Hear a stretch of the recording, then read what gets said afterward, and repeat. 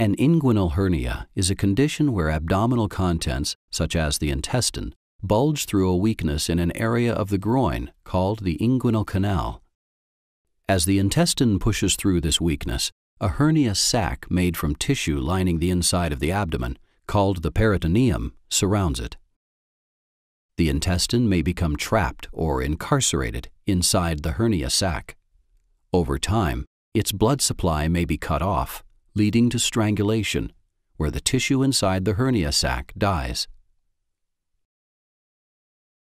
A totally extraperitoneal laparoscopic inguinal hernia repair requires only small keyhole incisions into the abdomen, known as ports. To reach the hernia, the surgeon will insert a tube called a trocar through a port located just below your navel or umbilicus. This instrument will be used to separate the inner abdominal wall from the peritoneum.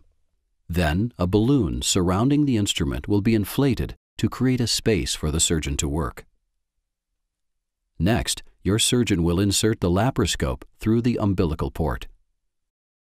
Images from its camera will be transmitted to a video monitor in the operating room. Once the working space is created, 2 additional trocars will be inserted.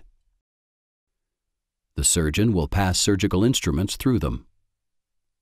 These instruments will be used to separate attachments to the hernia sac and gently pull it out of the inguinal canal and back into the abdomen. To prevent anything from slipping back through the opening, the surgeon will place a piece of mesh over it and tack it in place.